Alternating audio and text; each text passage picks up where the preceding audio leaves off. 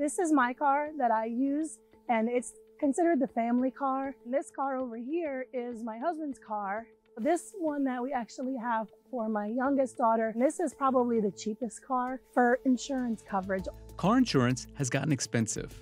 The average annual premium for full auto insurance in the U.S. spiked 26% in 2024 from the previous year to $2,543.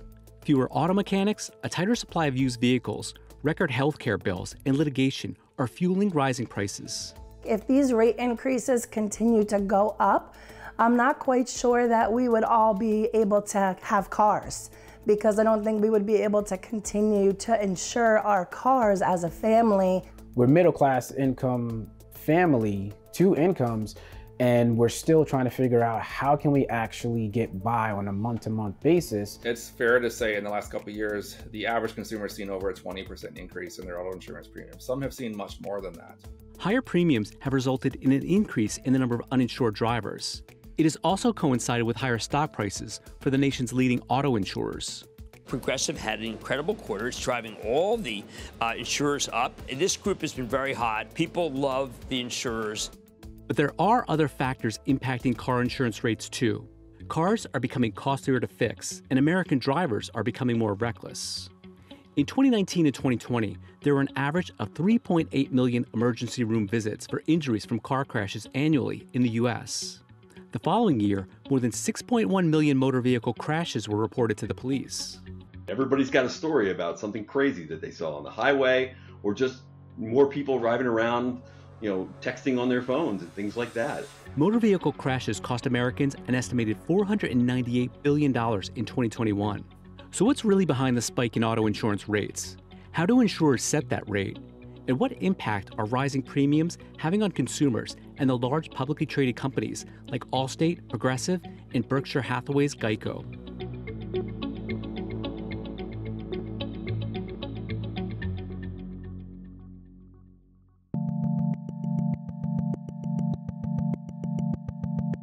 Dawn King lives with her husband and 2 daughters in suburban New Jersey, an area with limited public transportation. With 4 full-time workers and 4 cars, the family has faced an uphill battle paying for car insurance in recent years. In September of 2023, I got a renewal, and it went up to about $3,100 for 4 drivers, 4 cars for 6 months. I just got my renewal policy last week, and it went up again, and I'm now paying close to $3,900 for those same 4 drivers and 4 cars. Mandated by the government, most states require some type of car insurance to drive legally. New Jersey saw its full auto insurance premium rise 45% in 2024 from the year prior to $2,555. Americans on average spend 3.4% of their income on full auto coverage. My car and my oldest daughter's car are the 2 expensive ones on the policy because they are leased vehicles. The car insurance company requires a higher coverage on those vehicles. We're faced with the decision of if we actually even contact our insurance, because it feels as though when something does unfortunate happen, we have to then deal with the penalty of actually filing a claim and then having to now pay even more on top of the increased premiums that we're already getting. In an attempt to lower her rate, King took a self-defense driving course, downloaded an app to monitor her driving, and was advised by her insurance agent to run a credit check. If things continue, it's pretty hard to deal with because it then puts us at a point where we have to decide, okay, well, how little coverage can we actually get by with if it keeps costing more and more? As a family who is just a middle-class family who's struggling to make ends meet with everything that has increased since the pandemic, I feel like we're kind of at a loss on what to do. With fewer drivers on the road and a decrease in accidents at the start of the pandemic, auto insurers refunded customers billions of dollars in April and May of 2020. But as supply chain issues mounted and inflation rose, those insurers faced increased costs for everything from spare parts and labor to litigation and car rentals. So we went from an environment of prizes for consumers where they're receiving a check in the mail or an electronic deposit from their insurers to they get a renewal notice for their auto insurance policy and they're seeing 10, 20, 30% increases in their premium. By 2022, private U.S. auto insurers were facing their worst underwriting results in more than 2 decades. The top 10 car insurance companies represent more than 75% of auto policies in the U.S.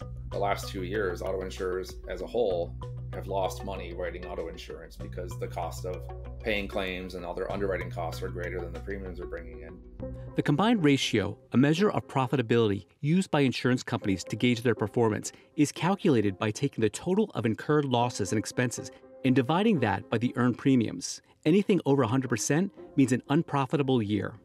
So having a 112 combined ratio by 2022 was absolutely horrible. And some companies did a lot worse than that. Inflationary headwinds weren't the only challenge insurers faced in recent years. At that point in time, 2016 and 2017, use of iPhones just took off in the car. And a lot of accidents occurred as a result. There was also driving while under the influence of marijuana. It shows that these insurance companies need to be vigilant, right? Because if they're not, you could end up in another situation like 2016 and 17, or the horrible situation that we've seen in the last 3 years. So they really, when you think about it, they really need to get the price in order to be profitable. To slash their overhead, insurers trimmed staff and cut back on their ad budgets. Farmers Insurance laid off about 2,400 people, or 11% of its employees in 2023. Geico slashed its advertising spend by $800 million to $1.2 billion in 2022 from the year prior, or a 38% decrease. But it was higher premiums that had the biggest impact on the insurer's bottom line. In 2023, most large auto insurers increased their rates by double digits. In the past about 12 months, we're in an environment now where essentially all insurers have aggressively increased premiums. And that has led to an environment now where the consumer, the insured, is out shopping for auto insurance and finding that they cannot get an insurer, they cannot find an insurer that has a lower premium for them. I knew there were going to be price spikes due to inflation. And in the wake of the pandemic, there were some supply shortages, repair costs have gone up. So there was going to be something, but the insurance companies have taken it way too far. And the prices that we're seeing right now are really out of scale with the cost of inflation. In an email to CNBC, Allstate said, "We provide affordable coverage and help customers save money with discounts like bundling and products based on how they drive, like DriveWise." According to analysts, with their margins improved, insurers like Allstate and Progressive could be entering a new phase of growth. You're starting to see year-over-year improvement. Most books are not quite profitable yet, but they're on the path.